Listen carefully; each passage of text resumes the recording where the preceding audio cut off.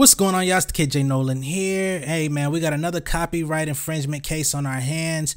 Megan Thee Stallion and Big Sean are being sued by two upcoming rappers, basically over their song Go Crazy that came out in 2020 on Megan Thee Stallion's Good News project. So according to court documents that have been obtained by Radar Online, Dwayne Payne and Harrell James are suing Meg, Big Sean, Universal Music, and 1501 Certified for copyright infringement. In the suit, Payne's name is Go Hard Major and James is known as H-Matic. The two said that they authored the song Crazy in 2012. The song was posted on the platform Reverb Nation, which is an old school music streaming platform where artists could apply for opportunities, try to get on festivals, try to get your music heard on the charts, all of those types of things, man.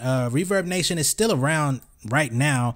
However, they lost a lot of their usership over the years because people were submitting to a lot of different opportunities and not actually getting access to them. Felt like they were wasting their money on their pricing. So they've kind of fallen from grace, but they're still around in some capacity. The duo also said that they were passing out CDs around Detroit and they performed it in various clubs. In the suit, it says the copyrighted work is an original work of authorship and is particularly unique as a result of its catchy chorus, aka hook, which is the centerpiece of the copyrighted work. Payne and James said that Meg released her album Good News in November of 2020, which contains her song Go Crazy. So that's the song they're claiming is infringing on their work. The songwriter said Meg's song is a straight up rip from their track. They said aside from the fact that they share the same title, the choruses are strikingly similar and the wording of the chorus for the two songs are nearly identical. Further, they said that the timing along with the melodic sequences are also identical. Payne and James also have pointed out the fact that Big Sean is from Detroit and allegedly had access to their work. They say the sale of thousands of physical copies of CDs featured the copyrighted work on the streets of West Detroit and the parking lots of hip-hop clubs in West Detroit, which are frequented by Big Sean to provide further access of the copyrighted work to the defendant. So they're saying we sold thousands of copies of this record. We performed it all around Detroit. So just by happenstance, Big Sean had to have come across it at some point because this is where he's from. That's basically what they're saying.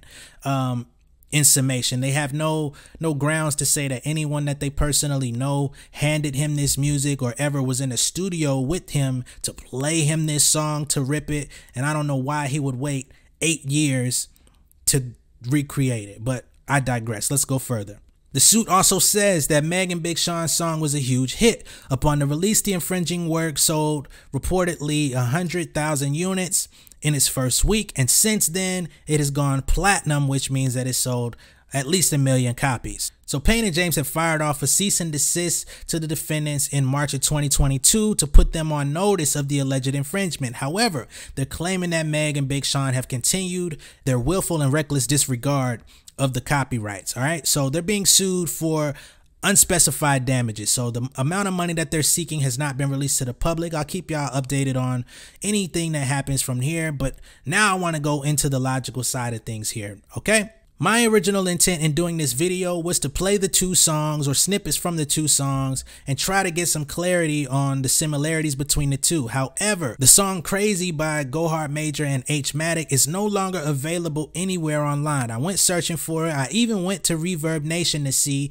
Go Hard Major still has a page there. He has music on there that was old as probably 8 to 11 years old. However, the song Crazy is not there. So we can't even substantiate any similarities between the two songs because it's since been taken down. I don't know if maybe they took the song down because Big Sean and Megan Thee Stallion put out their record Go Crazy and maybe it was like intimidating to have a song of a similar title. I don't know if their legal assistance has advised them to take their song down. But I tell you what court they're not going to win in is the court of public opinion.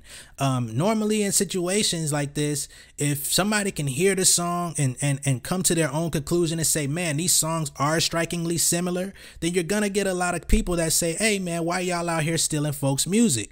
You might actually get some type of traction from the blog, from the media that'll help you along the way. This is not the case. Matter of fact, H-Matic and Go Hard Major don't really have a lot of music out there, period.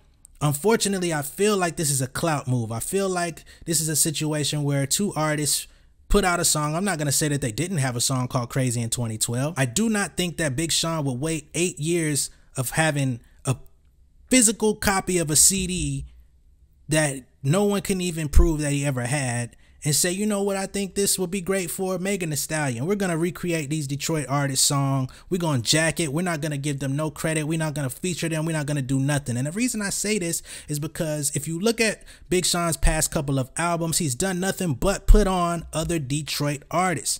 When you go back to Eminem's album, The Shady, whatever that was that Big Sean was on, he made sure when they did Detroit vs. Everybody, Royce da 5'9" and Big Sean made sure that the people from Detroit made it on that record. You're not gonna tell me that his character has all of a sudden changed that much to where he has to go rip people's songs. Ask Babyface Ray about Big Sean.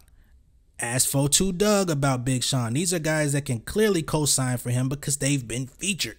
And to be honest, he's featured some of these local Detroit artists to the detriment of his own albums, because I really can't say that I like their verses on there, but it don't matter. He's putting on for his city, and that's how he's been repping. So it doesn't make no sense to me that these two dudes would have gotten ripped without being properly credited or properly shouted out. It just doesn't seem to align.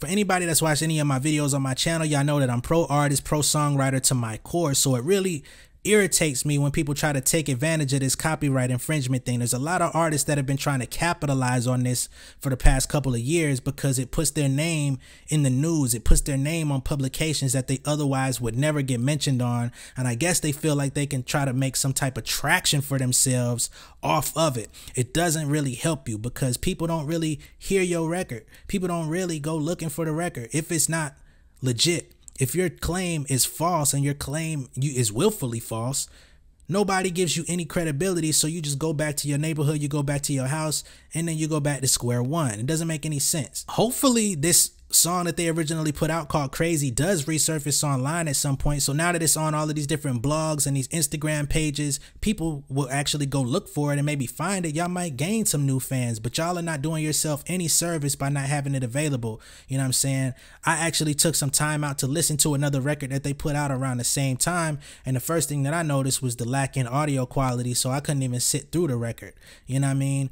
But I will say, for a song called Crazy or Go Crazy, I'm not going to be surprised that there's a bunch of artists that have similar hooks for a song called Go Crazy. I'm just going to be honest. And I talked to my homie as Chief about this before, where we talk about how artists go and make some of the most simple hooks, some of the most simple lyrics ever. And then when somebody else thinks of the same thing, you go and say, oh, they took my idea. They took my... No, nobody ever heard your idea. Y'all just happen to think the same thing because it was just that easy to make. You know, if you go out and make something strikingly unique, something that just is nothing like anything heard in the industry, and then somebody goes and takes it, you know that they had to be swerving in your lane. However, I don't see that one for this one. Let me know what you guys think down below in the comments, because I want to hear from music fans. I want to hear from, you know, if there's any law professionals out there that are going around watching this video. Share this, like this, you know what I'm saying, the whole nine, because I want to have a conversation about it. And if you're new here, be sure to subscribe to the channel and hit that bell for all post notifications, because you're not gonna want to miss all this music and entertainment news. All right, but I'm gonna catch y'all on the next video. Much love and respect. Peace.